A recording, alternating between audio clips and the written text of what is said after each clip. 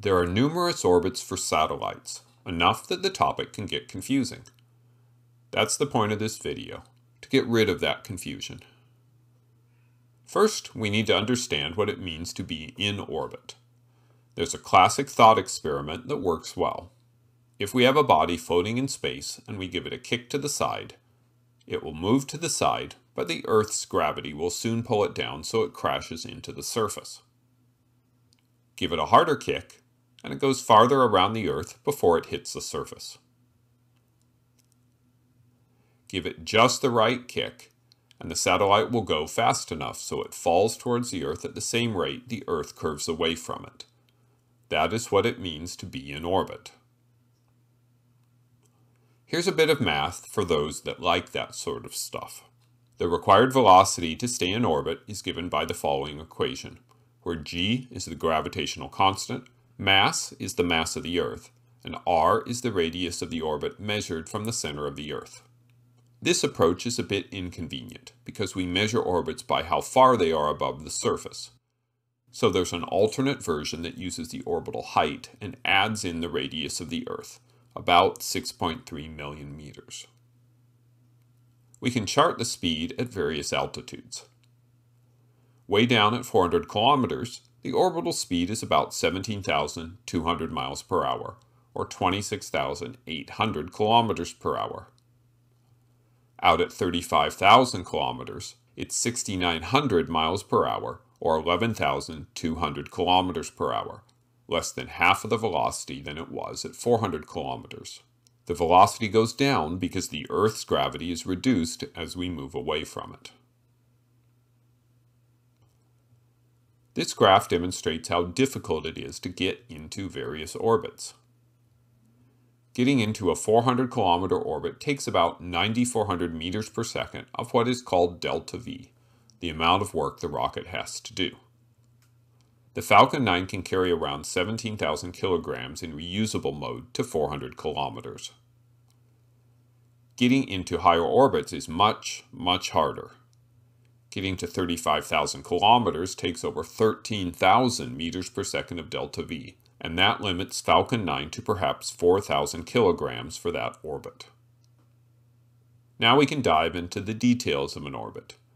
There are three main factors that define an orbit: the altitude of an orbit, the inclination of an orbit, and the eccentricity of an orbit. Altitude is the first factor. We'll start with low Earth orbit. The Earth is about 12,700 kilometers in diameter, so a low Earth orbit of less than 2,000 kilometers is pretty close to the Earth's surface. Low Earth orbit is above most of the atmosphere, but there is still enough atmosphere to slow satellites down, so the space station needs to be reboosted periodically to keep from re-entering the atmosphere.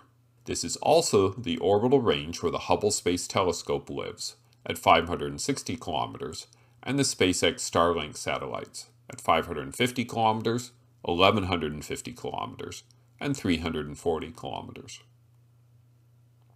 Medium Earth orbit is a bit weird. It runs from 2,000 kilometers all the way out to a very specific distance of 35,786 kilometers. More about that number in a minute. Probably the best known satellites in this orbit are navigation satellites, with the US GPS system, the Russian GLONASS system, and the European Galileo system. All orbit at about 20,000 kilometers. Geosynchronous orbit is at 35,786 kilometers of altitude and has an orbital speed of 11,067 kilometers per hour, or 6,876 miles per hour. At this altitude, the speed at which the satellite orbits is exactly the speed that the Earth turns, which gives an orbital period of 24 hours, which is the definition of a geosynchronous orbit.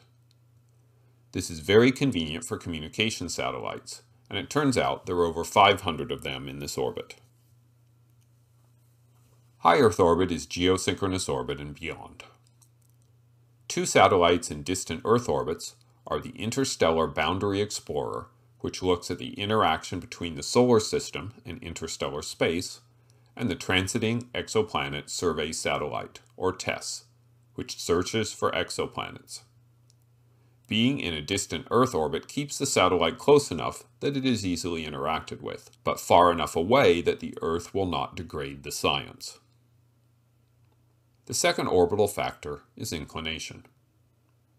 Inclination describes how tilted the orbit is compared to the Earth's axis. An orbit that goes directly around the equator of the Earth is not surprisingly known as an equatorial orbit, and an orbit that goes over the Earth's poles is known as a polar orbit.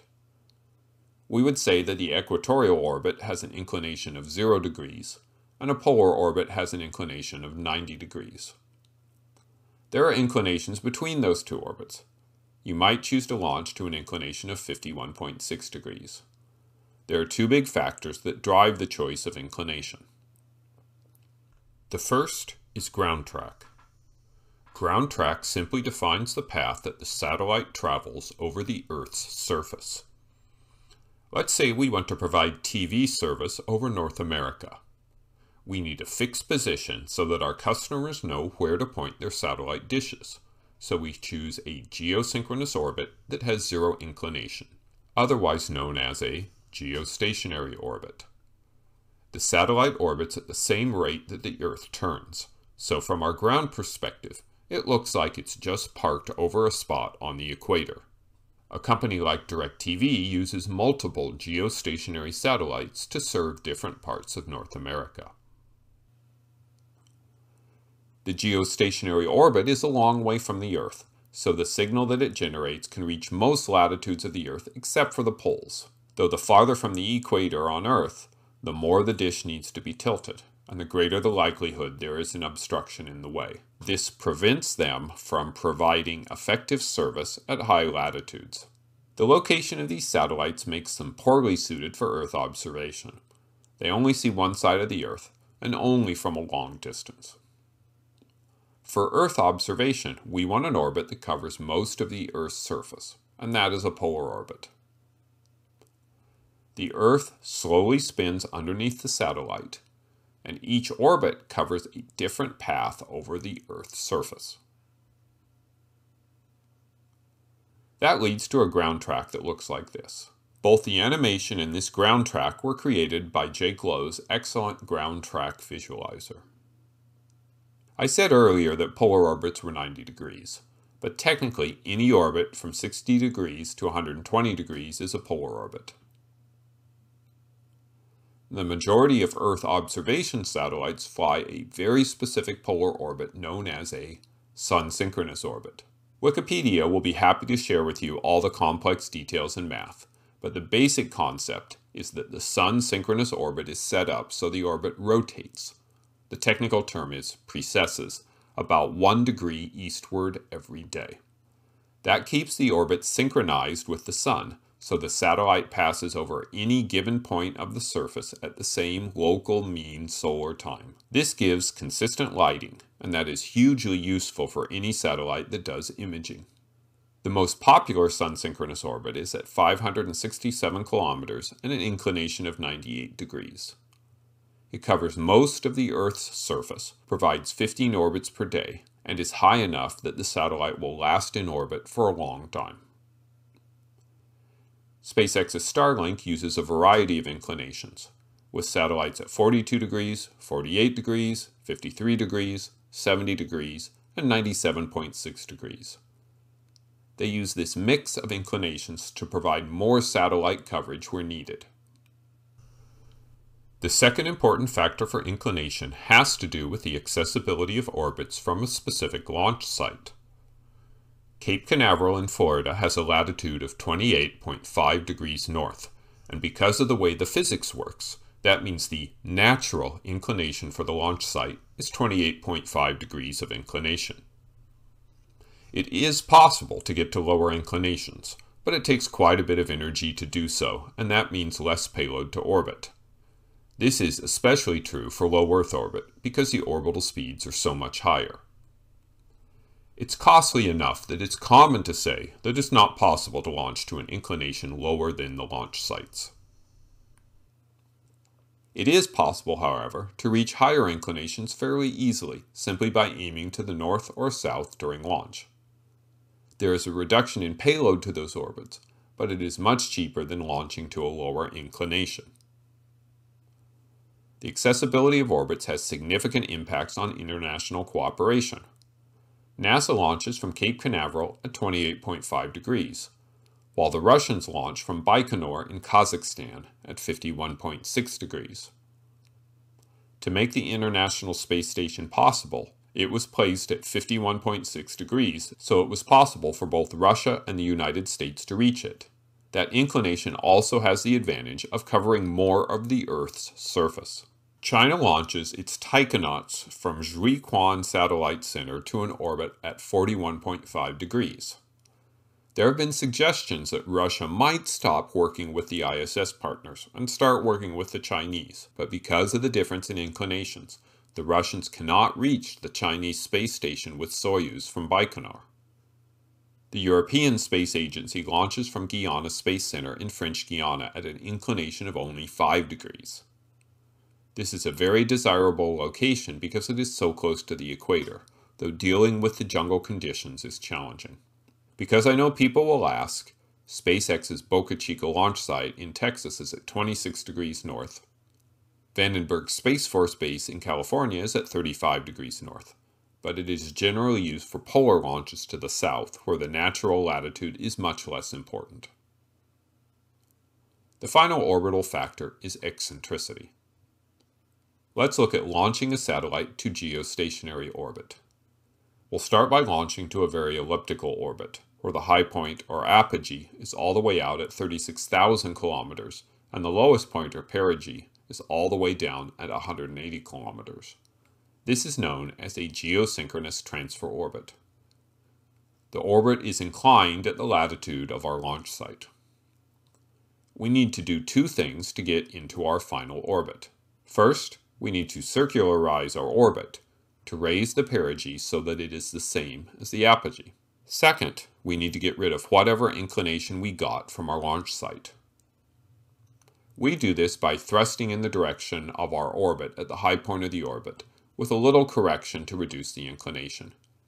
We do this at the high point of the orbit because that is the point where we are traveling the slowest, and therefore it is the point where the cost of inclination change is the smallest.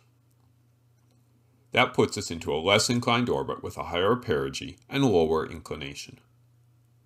We repeat this several times until we get to a circular orbit with no inclination. This was the typical approach used by satellites for many years. Another technique is to use a really big rocket motor, typically the second stage motor itself, and to make the required changes using a single burn. The Department of Defense launches that go directly to geosynchronous orbit use this technique. Most modern satellites use electric thrusters that are very efficient but have very low thrust. Because of the low thrust, the orbit cannot be adjusted at the apogee. Instead, there is a complex approach where the thrust direction is changed throughout the orbit to achieve the desired orbit efficiently. It takes many orbits and months of time to complete this maneuver. There are some satellites that are deliberately placed into a highly eccentric orbit. The Soviets and Russians have used an orbit known as Molniya for communication satellites since the mid-1960s, as it provides good coverage at the high latitudes near the poles where geostationary satellites do not work well. The orbit is inclined at 63.4 degrees. The height varies between missions, but a typical orbit is very eccentric, with a perigee of 600 kilometers and an apogee all the way out at 39,700 kilometers. The satellite travels much slower during the high part of its orbit, and therefore spends most of its time over one hemisphere. 3 satellites in this orbit can therefore provide continuous coverage. The ground track of this orbit is a bit weird. The satellite orbital period is 12 hours, so the ground track just alternates between 2 locations. Looking at the 2 locations, you can understand why both the Soviets/Russians and the US are fond of this orbit for reconnaissance satellites. One of the downsides of this orbit is that the satellite will need to be designed to deal with the high radiation of the Van Allen belts every orbit. The near rectilinear halo orbit used on NASA's Artemis missions to the Moon uses a highly eccentric orbit that is similar in concept to the Molniya orbit. It has a closest point, known as paraloon rather than perigee because the orbit is around the Moon, of 1,600 kilometers, and an apoloon of 68,260 kilometers. This is a big orbit, and the Moon doesn't have a lot of gravity, so the orbital period is 6.5 days. That gives good coverage of the Artemis landing sites at the South Lunar Pole, though for continuous coverage multiple satellites would be needed. Probably the strangest orbit is the Tundra orbit. It is much less elliptical than the Molniya orbit, with a perigee of 25,000 kilometers and an apogee of 39,700 kilometers.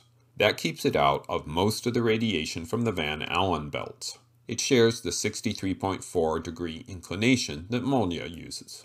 You'll notice that apogee is a little bit higher than the apogee of a circular geosynchronous orbit, and the perigee is a bit lower. You therefore shouldn't be surprised to find out that Tundra is a geosynchronous orbit. The orbital period is 24 hours. But it's not geostationary, as the orbit is both highly inclined and eccentric. That gives it a ground track that is frankly bizarre. A teardrop shape with a little loop in the high latitudes. Sirius Satellite Radio used 3 satellites in this orbit to provide service to North America. At any time, 2 satellites were above the equator, and they could therefore provide continuous service. Tundra is generally a better choice than Molniya, but it takes more energy to get there. And that's all I wanted to cover, and now, you know orbits. If you enjoyed this video, please explain the relevance of this image.